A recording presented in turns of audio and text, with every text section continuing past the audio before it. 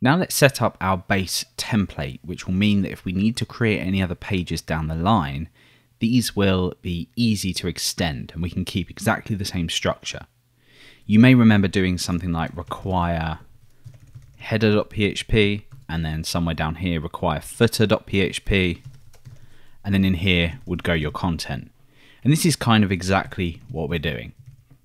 So under views, I'm going to create a new folder called templates, and I'm going to create one template. You can create other templates for different kinds of pages, but we're just going to have a default template. I'm going to call this default.twig.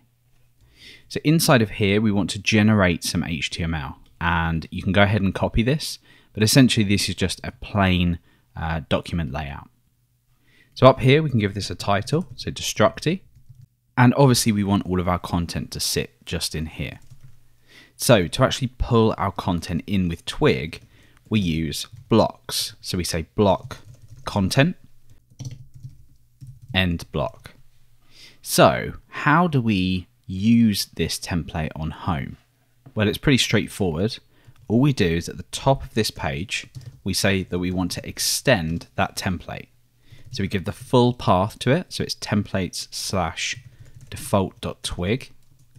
And then we define the block here with all of the content in. And what that will do is it will place your content just here. So we'll see how this works. So over on home, we say block content. Down here, we end that block. And in here, we say home. So now if we head over to this page and refresh, it doesn't look too much different, but you can see we have our title here. And if we view the page source, you can see that we've got everything and it's placed that content within here. So whenever you need to create a new page and you've built your design within here, and you've maybe loaded in style sheets or you've loaded in scripts down here, you can just create a new file, extend this template and include content.